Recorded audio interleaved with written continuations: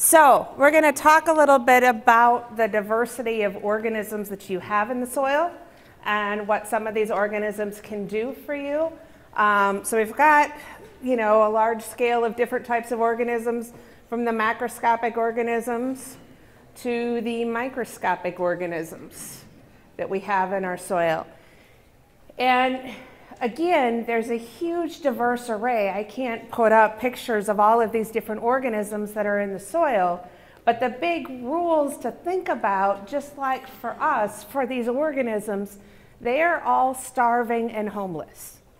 And so what we need to do to get these organisms in our soil and to build the diversity of those organisms, when there's a diversity of these organisms, that's a really important thing to be able to build that resilience. That diversity is going to build the resilience that you have in the system. Oftentimes, if you have, people will ask me as a microbiologist, they'll say, well, how do I get rid of all of the bad organisms and enhance all of the good? And I'm like, there is no such thing as bad and good. Everything, again, is eating and reproducing. Doesn't care about being bad or good. This is the way that we think. This is not the way that the systems are performing. This is not the way that the organisms are performing. Every organism has the potential to do things that can have negative ramifications on us.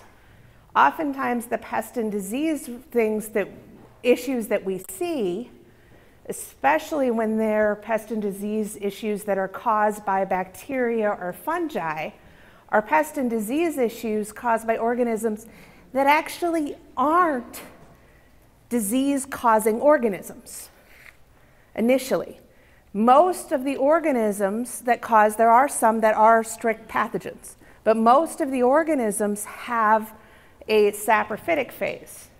They'll eat dead stuff before they'll eat living stuff. And think about it. If you are programmed to eat and reproduce, are you going to want to go out there and eat something that's dead and just going to let you eat it because it's dead?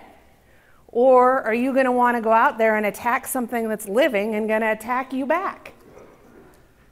What ends up happening is that we design systems in which the way that we are growing our crops, when we have too little diversity in our production, we have monoculture or biculture types of systems, we are only getting certain organisms to grow.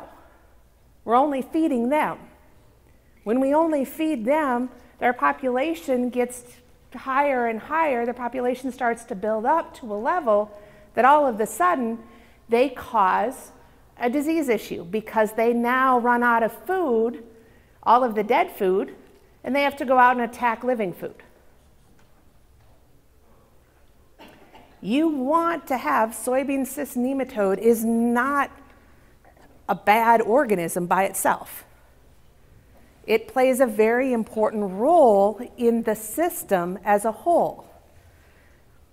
But it causes an issue when it's one of the only nematode populations that's actually able to grow and reproduce. We are the masters of our own disasters. Let's quit making a disaster out of the system. You don't want to have a PhD in disaster creation. Not even a bachelor's degree. Let's not go there anymore. So we need to have this diverse array of organisms. We need to be feeding them, and we need to make sure that their homes that they actually build, those aggregates that Lee showed us, those are their homes. That's the habitat for bacteria and fungi. Creating an environment in which those habitats are going to be built, stabilized, and stay there and not be destroyed. So what I want you to do, and we'll talk about, as we look at the different organisms, we'll talk about their food and their habitats and how they're being built and those types of things. But what I want you to do as we're talking about this is I want you to think about how you can design your system to be able to be feeding them or maintaining their habitat as much as possible. Now, you're in the process of growing food, hopefully. We'll get there. Right now, like I said, most of us are growing in the United States and Canada, but primarily in the United States, most of us are growing low-quality feed and industrial products, but hopefully we'll get to the point where we're really growing food, and in the process of doing that, we are growing food for humans, organisms, that have outgrown the carrying capacity of their environment. Most organisms grow at a logarithmic rate, according to food and habitat, and then when the food is depleted or the habitat is no longer good for them to grow in, their populations decline. We have outgrown that. We have outgrown our carrying capacity for this environment. But what we can do is, again, we can modify our environment in what it is that we're growing. So that's that intensification again. We're not looking at doing things like a natural environment would with the natural carrying capacity. We're looking at putting energy and resources, putting our own resources as far as growing more plants that aren't always going to be harvested for food, as far as putting and intensifying the system, managing grazing, managing the resources in a way in which we can intensify things to outperform the natural carrying capacity. That's what it is that we want to do, is outperform the natural carrying capacity. That's that doing more rather than less, getting more out of the system rather than less. So when you look at designing your system in this way, the reason I bring that up is there are some times in which you may be negatively impacting the food or the habitat of the microorganisms, because you're not doing things in designing a system that's always going to be positive for just those organisms. What you want to do then is figure out ways in which you can, if you make a choice, it's like moving, we always want to have forward momentum. So you're going to take steps backward. There may be times in which you're going to do some things that may be destructive to the habitats. Tillage is a practice that's destructive to the habitats. Soil disturbance destroys their habitats. That may happen. There are going to be times in which, again, not all of the, and not just times, but all of the time when you're growing a crop, you're not putting all of that plant biomass that's being produced back onto that soil, that carbon back into that soil. So that may be a little bit of a step backwards. But what we want is forward momentum. Keep moving forward as much as possible. And that's where, again, part of making up for the fact that we are going to harvest a crop is that we need to plant cover crops or other plants that aren't always going to be harvested. We need to be looking at how we're going to make up for what it is that we're taking out of the system. So we have a huge diversity of organisms in the soil. This is a diagram of the tree of life. We are a branch up here off of animals. So we're not even on the tree as individuals. We're in a huge grouping that's there. In the soil environment, there are representatives from almost every branch that's there. And the reason that that's important is, again, this builds the resilience. No matter what conditions exist in the environment, there's going to be somebody that's going to be able to perform. Today, I know that there are soil organisms out in the soil that's probably even under the concrete that's in the parking lot, and today are growing. I know for sure that there are organisms that are in any grass strip that's out there, or around any tree that's out there in the parking lot area. In your crop fields today, there are organisms that are growing, that are taking and consuming carbon today, which is why, again, the amount of carbon that's needed is astronomical.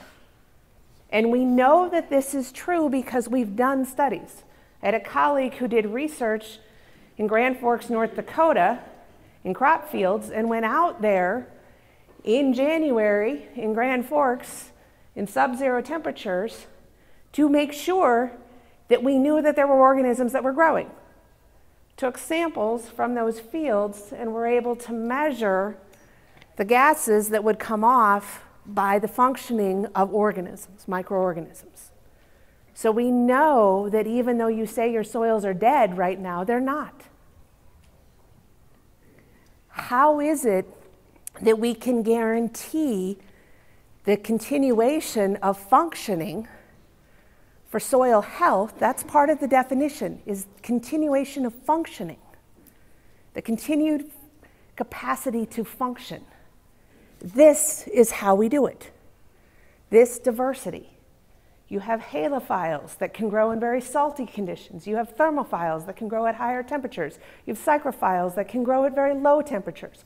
All of these different organisms, they're going to be functioning. And again, when you think about them from a size component, they're very, very small. But the largest organism in the world is a microscopic fungus.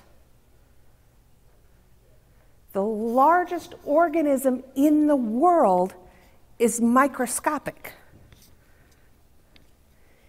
Yes, I didn't just take drugs over lunch. It is true. The individual threads of its body are microscopic. But those threads have been growing for almost 3,000 years. This organism is in the Pacific Northwest, working its way into Northern California. It's a mushroom-producing fungus. The way they found it was through aerial photography. The impact that it had on the trees in the forest, they could see. If anybody's ever heard about the fairy ring mushrooms, and they'll have sort of an impact that you can sometimes see, that's these rings that will start from a center. What they did was saw that impact on the trees going out in these concentric circles away from a center. And then they took samples and they found out that it was the same organism that had been growing. So again, these very tiny things can affect things on a very large scale. And it's important for us to make sure that they are fed and that we maintain their habitats as much as possible. Because what they do, even though we don't understand everything about how they work in these very complex consortia. Multiple organisms working together, trading off resources. It's a very interactive carbon economy. This is how every organism, including us, performs. We used to work for food. On some level, we still do. We just decided to put paper and ink on the stuff that we traded for food. But we still work for food. Every organism works for food. Food is carbon. It's this interactive carbon economy. This is how the entire world works, is a carbon-based economy. Organisms trading resources for food, work for food. You have bacteria and fungi that will go out there in the soil, produce enzymes to break down minerals so that they can release micronutrients and phosphorus and sulfur, things that normally are not readily available to the plant. You have organisms that are able to, as I said before, to fix nitrogen They will take atmospheric nitrogen, N2 gas, and convert it into nitrogen that the plant can use. And they do that and give that to the plant, not because they're good or bad.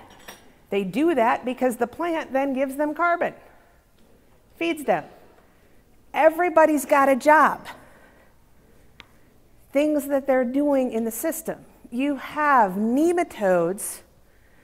Most nematodes are not harmful.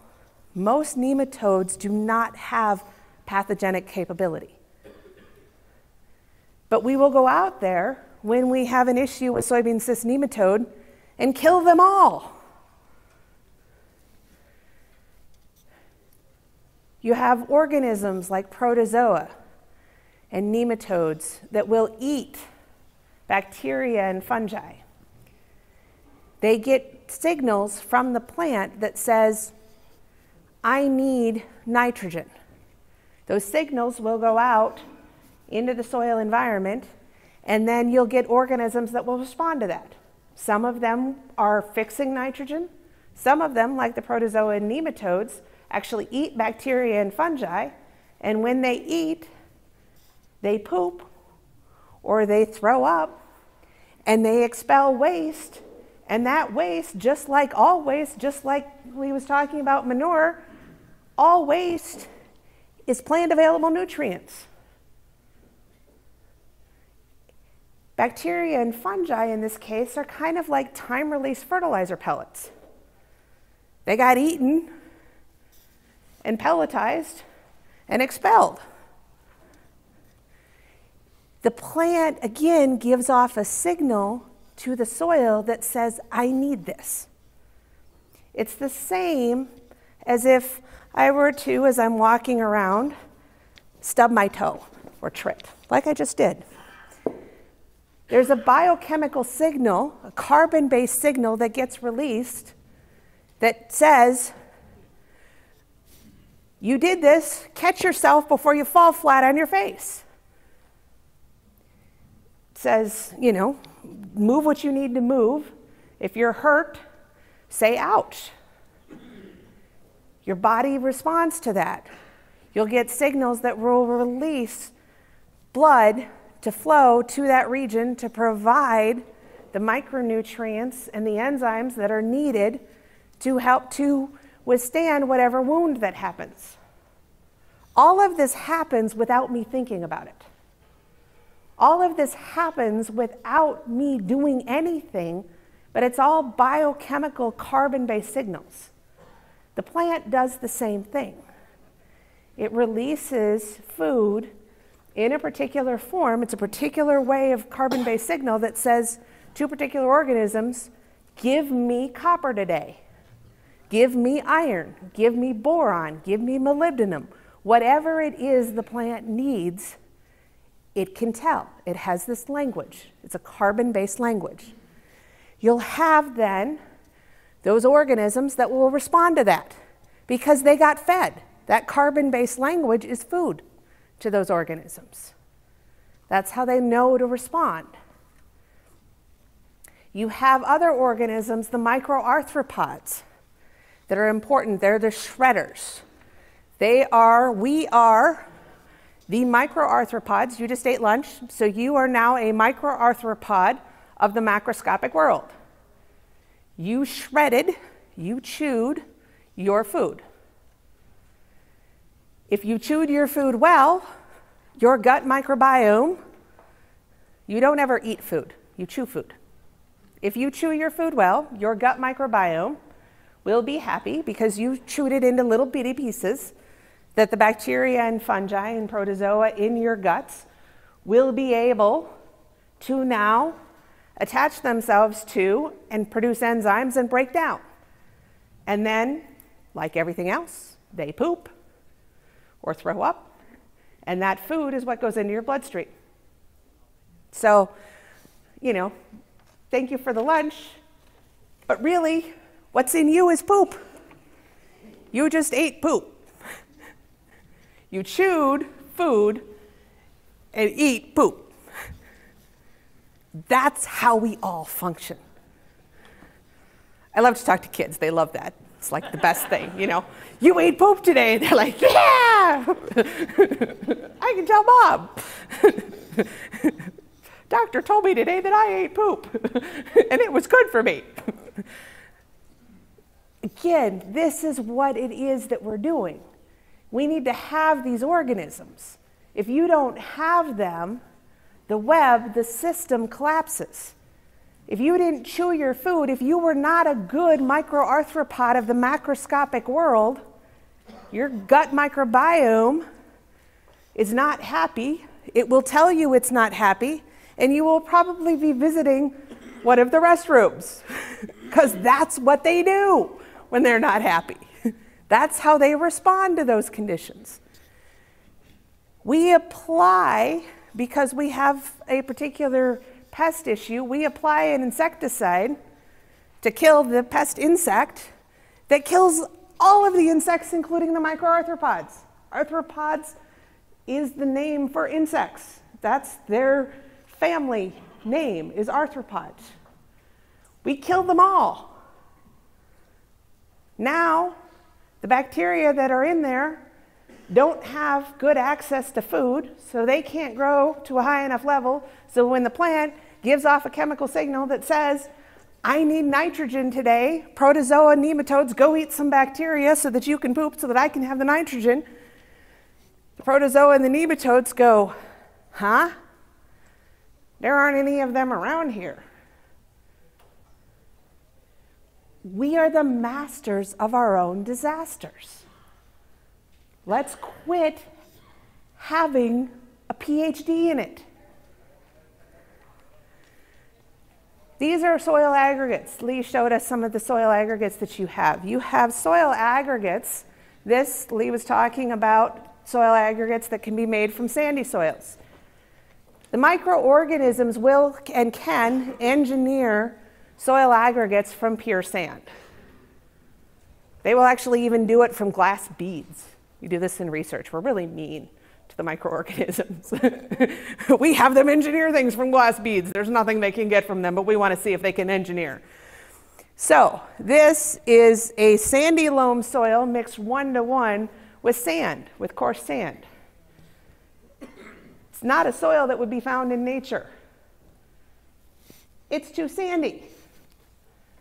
That aggregate was made in less than 3 months.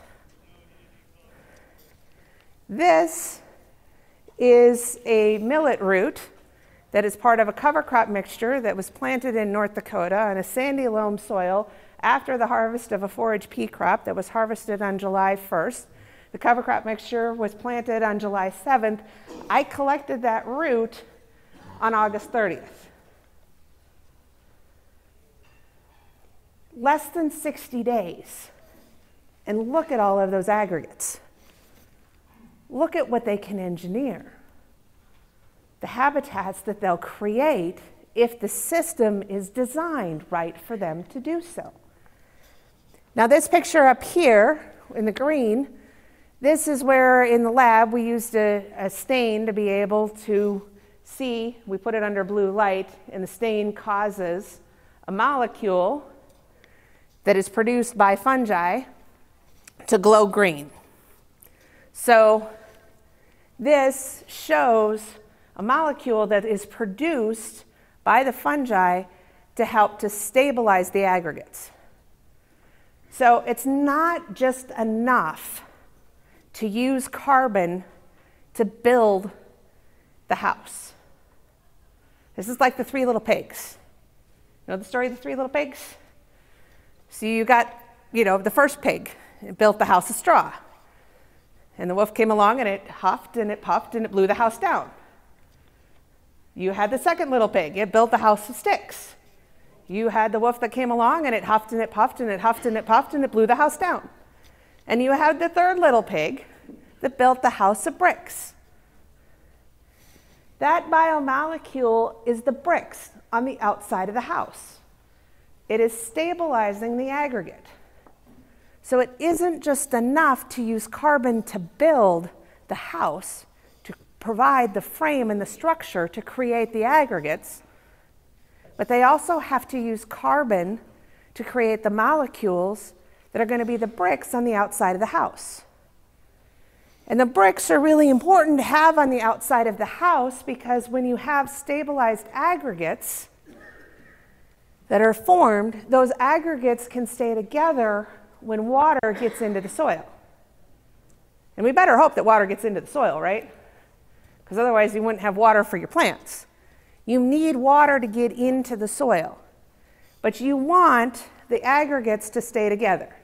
Now these were aggregates that were collected. All I did to collect those aggregates was I passed the soil through a series of screens. One screen was sort of a 2 millimeter screen.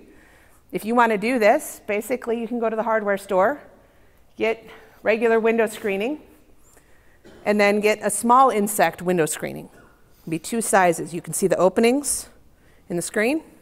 You want them to be 2 different sizes, one smaller than the other. Pass the soil through the screen that has the larger openings, collect the soil that went through that screen, and then pass that through the screen that has the smaller opening. Collect the soil that stayed on the screen for the smaller opening. So it went through the large opening and got collected on the small opening. It's basically what I did. Those were the aggregates that were there. I put them in glass dishes and I added water. Now I didn't add the water right on top of the aggregates, I added it on the edge so that the water would flow in like it does in the soil. So this is kind of simulating aggregates that would be just below the surface of the soil. So they're not going to get the full impact of raindrops, but they're going to get the water moving in by capillary action. It's moving into the soil through the openings, through the pore space. Now, these are soils from North Dakota. The soils are separated by about a half mile, a little less. 2 of these soils, these first 2 soils are actually in plots that were side by side. This was a half mile away. This soil was from a conventionally tilled spring wheat fallow system. So there's a crop grown once every other year, and it was spring wheat. This was a no-till spring wheat, winter wheat sunflower system, and then you had a moderately grazed pasture. Now this number here is basically just a percentage of the aggregates that stayed together. But you can visually see what happens. Take those aggregates that you got from passing them through those screens, put them in water, and see what happens. It's like the clod test, the big clods that you have, but this is on a small habitat level. So this really shows the clod is containing a whole bunch of aggregates. And clods are sometimes also made not just by aggregates and not just by engineering, but also by mechanical and physical processes. So on this, it's really the organisms. So this gives you an idea of the organism impact that you have there. So what we've got here is in this moderately grazed pasture, the aggregates stay together. So in the middle one, we reduce the amount of soil disturbance, which can be an important element to this. Again, the destruction of the aggregates. But we didn't allow for enough photosynthetic time. We didn't allow for something to be growing 280 days. It was only during the crop season. So in the moderately grazed pasture, it's a huge difference between what happens because we have carbon going in. Enough carbon resources to lay the bricks on the outside of the house. That's what the bricks do. That's what it is that we need to have happen. Not just enough for the organisms themselves to live and reproduce, but also to make these biomolecules. What happens in the conventionally tilled system, the reason that that number is so low, are 2 things here. One is it only had a crop, spring wheat, that was growing, and I talked about vegetative growth time. Vegetative growth time in spring wheat is roughly about 4 to 5 weeks. Maximum. That's it. In a spring wheat fallow system, that's 104 weeks in which there's only about 4 to 5 weeks of growth. How much carbon does that put into the system? Think about what you're growing in the same way. I know that that's extreme, 104 weeks, 4 weeks of carbon, 100 weeks off, isn't going to be enough carbon to do much anything. But think about what you're growing. How many weeks of carbon does that put in a 52-week year? 280 days, and you're wondering why people are like, well, that's only 85 days off. And I'm like, seriously, we got to figure out how to break that 85 days down even smaller. This is not what it is that we're looking for. This is how we can be able to do that. That moderately grazed pasture is getting that to happen. So the tillage system here, the difference with the tillage is that the engineers, part of the big engineers in making aggregates are mycorrhizal fungi. When you do tillage, you can tear apart their hyphae, their bodies, their threads. Their bodies are threads. So you basically rip their arms and legs off when you do tillage.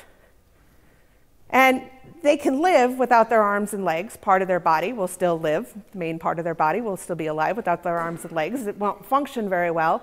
And every year it has to regrow its arms and legs. Every time you till, it has to regrow its arms and legs. The carbon, instead of being utilized to make the bricks, the carbon then is utilized to regrow arms and legs. How many aggregates and how many stable aggregates do you think you're going to build? If all the time you're just putting energy into regrowing arms and legs. And you're supposed to take your arms and legs, use them as the frame for the house, and then make another biomolecule that you make bricks out of. There's no way that you can do that. Think about what you're doing with the system, and if you do tillage, how do you make up for that? How do you intensify and add more carbon into it? How do you get them to faster, to more quickly put on new arms and legs, and then have the resources to get bricks? How do you get this to function? If you do this, this is some of the potential that you can get. So some of you have probably seen this. This is from Gabe Brown's farm. Many of you probably know Gabe Brown. We all want to be Gabe Brown, right? How many people want to be Gabe Brown? All want to have this type of a system. And this really is, whether you want to be Gabe Brown for his economics or what he does or how much work he does or, traveling or speaking or whatever, I don't care. What you want to be Gabe Brown for is this. Because what he has here is a system in which in 2009 we had a rainfall event. Lee was talking about some of the rainfall events you can get in North Dakota, and I know there's some of those rainfall events you can get in South Dakota and Minnesota because I've been in them before. We had a rainfall event. This was one I had never been in before, though, until this happened. 13.6 inches of rainfall in a 24-hour period. At one point in time, it was falling down at about 8 inches an hour. Skies opened up. It was like a tropical rainstorm, just and dumped. You could hear it in your basement. It was just tremendous. This is his field the next day. How many of us could say that? That you could take in 13.6 inches of rainfall. And not only take it in, but take it in so fast, there's hardly any residue movement in that field. There's hardly any wash. And it's not completely flat. There's a slope to it. There's no wash, or very little wash. Gabe will tell you there's a lot of wash there, but it's all relative at how we view things. He's taken his infiltration rate from 1/2 inch an hour to 8 inches an hour. Infiltration rate is defined by porosity. You increase the porosity in your soil by 45%, you can increase the infiltration rate of the first inch of water by 167% and the second inch of water by 650%. How fast you could get it in. It's not just that you can take it in, but how fast you can take it in. Porosity defines this. What you have between the aggregates, and aggregates create porosity. What you have between the aggregates is the aggregates, these little balls, can't fit tightly together in the soil. So there's space between the balls. That space, when you have well-aggregated soil, there's so many of those balls that there's a lot of space in there. But that space actually curves and bends and moves around the balls. It's not a straight column of space. It's bending and curving and moving. The shortest distance between 2 points is a straight line. If you have a curvy road, it takes you longer to get home than if you had a straight road home, right? The more distance that is there, just like on a road that curves, the more water you could hold. The faster it could get in because there's more space. Things are moving out of the way and you have more space there for them to move in a column of soil. The other advantage of this was the rainfall for that growing season. That was it.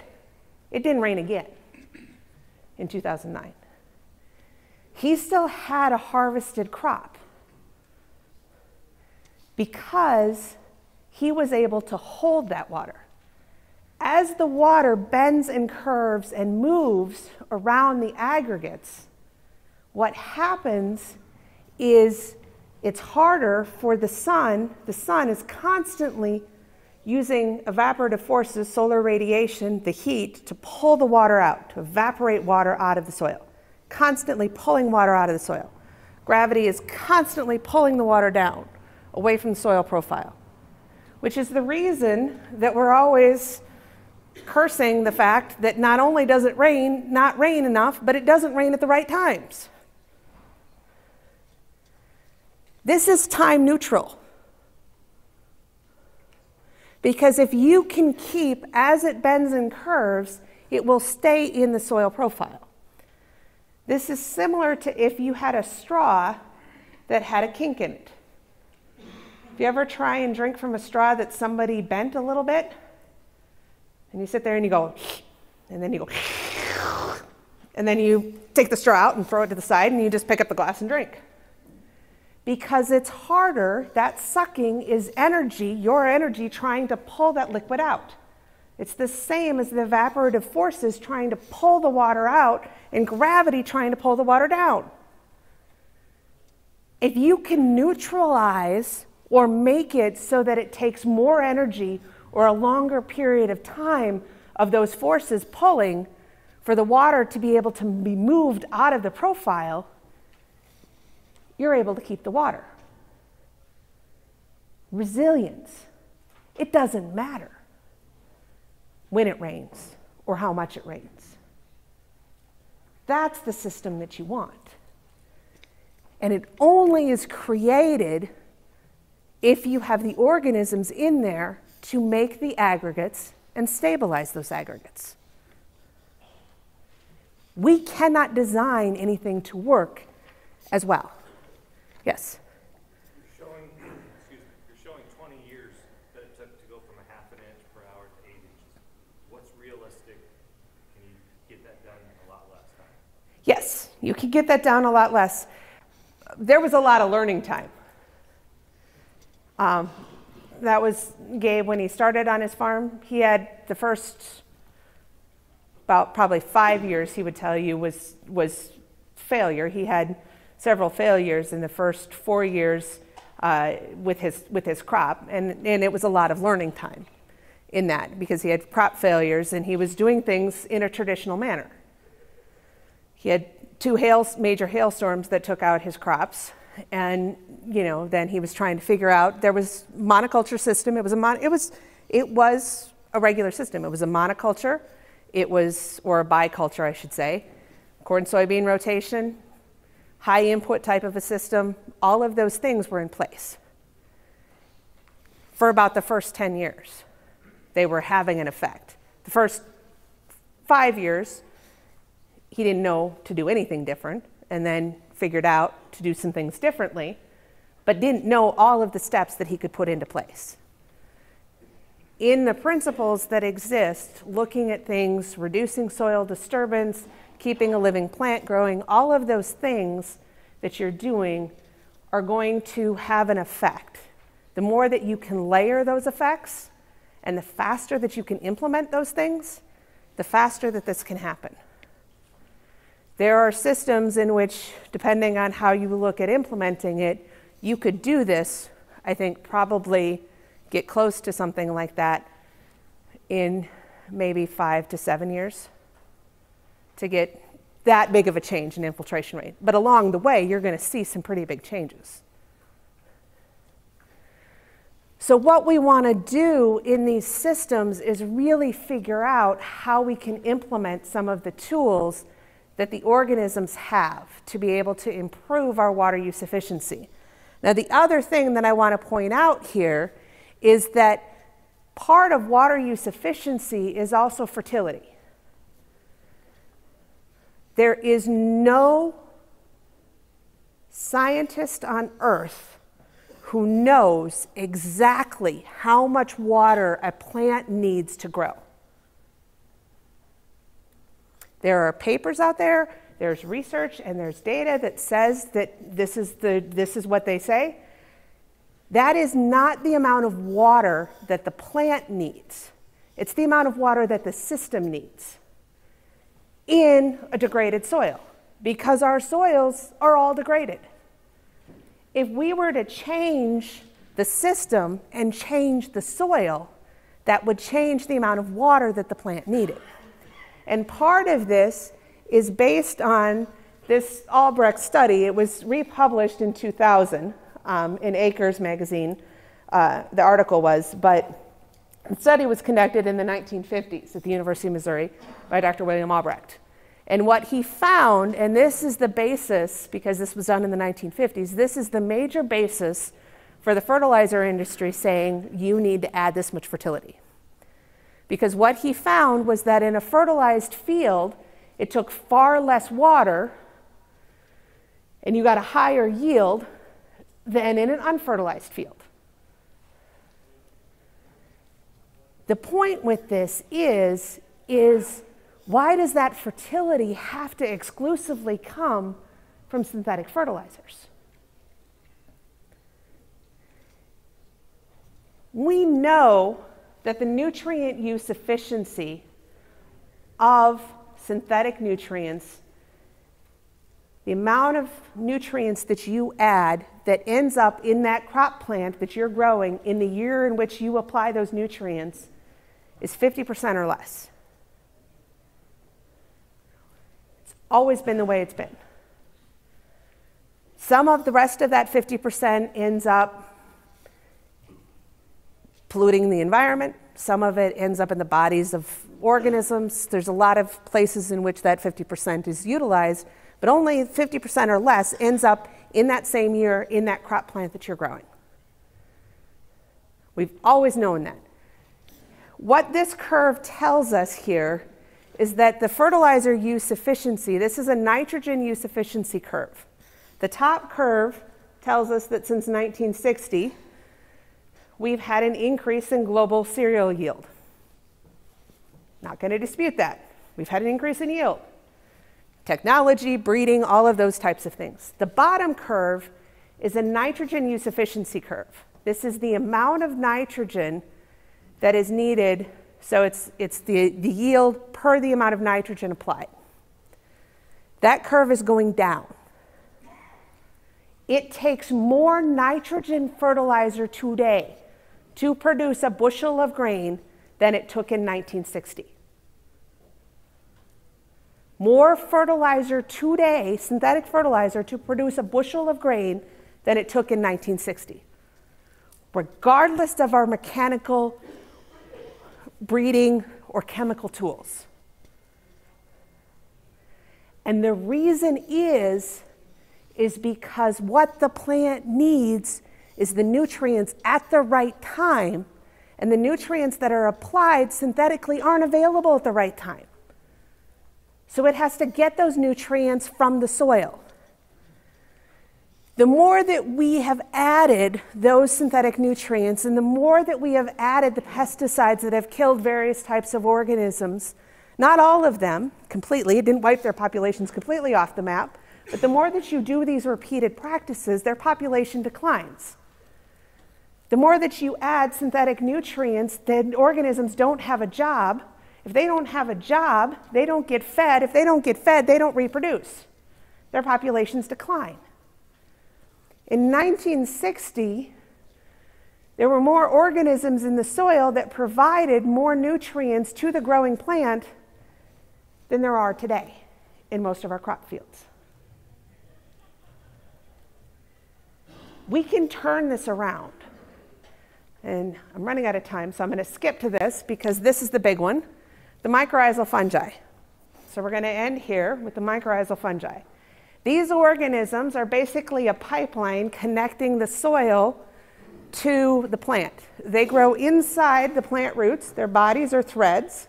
So they grow inside the plant roots. Basically, it's like somebody dropping off the nutrients at the front door. Knock on the door. Plant just has to open up its cell membrane and the nutrients can come flowing in.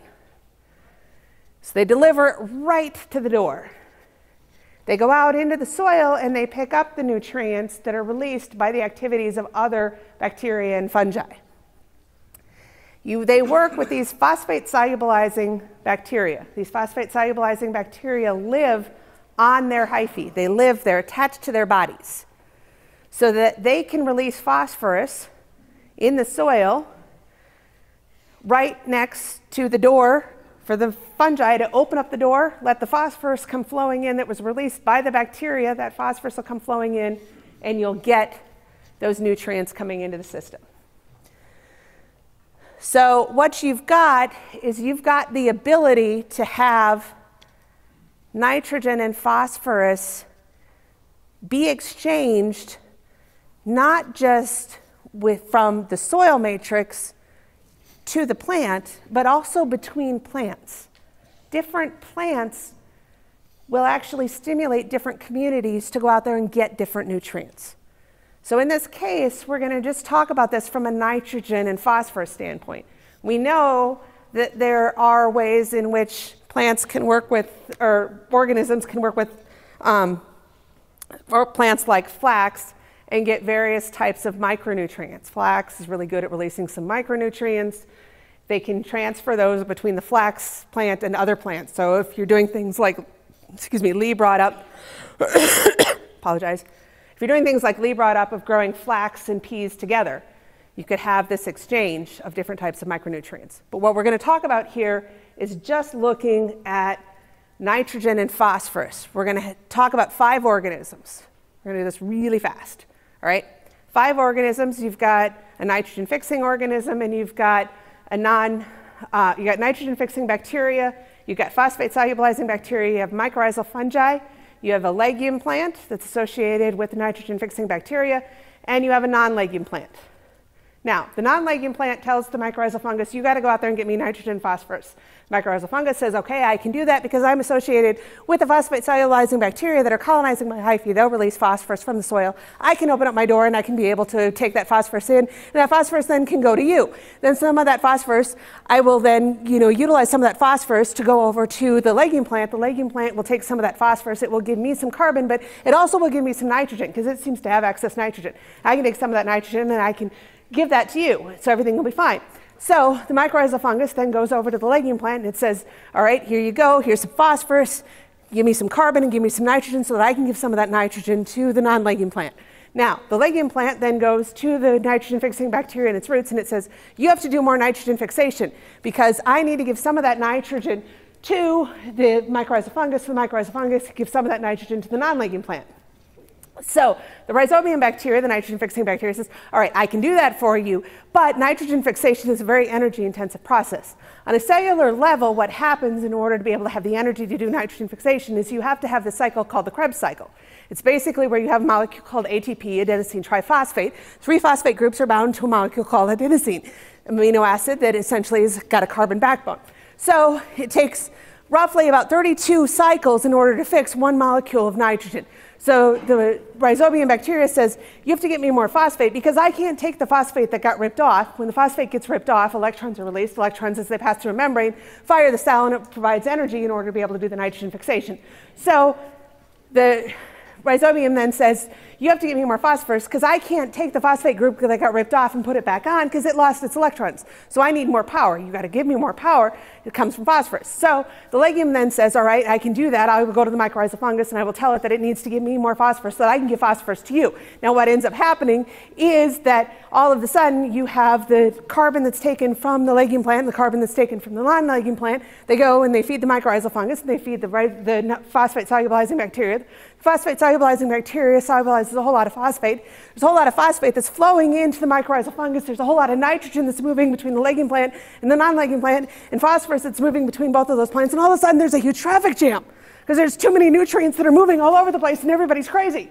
So what ends up happening is that now you can't get enough phosphorus in order to be able to feed the legume plant and the non-legume plant as well as the rhizobium bacteria to do enough nitrogen fixation to be able to give enough nitrogen to the non-legume plant. So the mycorrhizal fungus then goes to the non-legume plant and says, I can't do this. The legume plant and the non-legume plant then says to the mycorrhizal fungus, well, I have a secret code.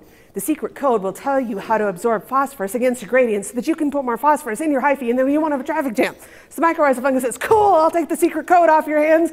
I will use that secret code to absorb more phosphorus. So it takes some of the carbon from the non-legume plant and gives some of that carbon to the phosphate solubilizing bacteria. The phosphate solubilizing bacteria release a lot of phosphate. The phosphate then goes into the mycorrhizal fungi. The mycorrhizal fungi will take some of that phosphate. It gives it to the non-legume plant. It will take some of that phosphate and then it will give some of that phosphate to the legume plant. The legume plant will give some of that phosphate to the rhizobium bacteria. So the rhizobium bacteria can fix more nitrogen. Nitrogen will go into the legume plant. Some of that nitrogen will go into the mycorrhizal fungus. The mycorrhizal fungus will take some of that nitrogen and will give it to the non-legume plant.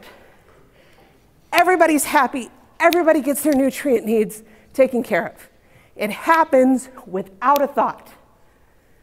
All of that stuff we know occurs. We've known that this system has happened since the 1980s.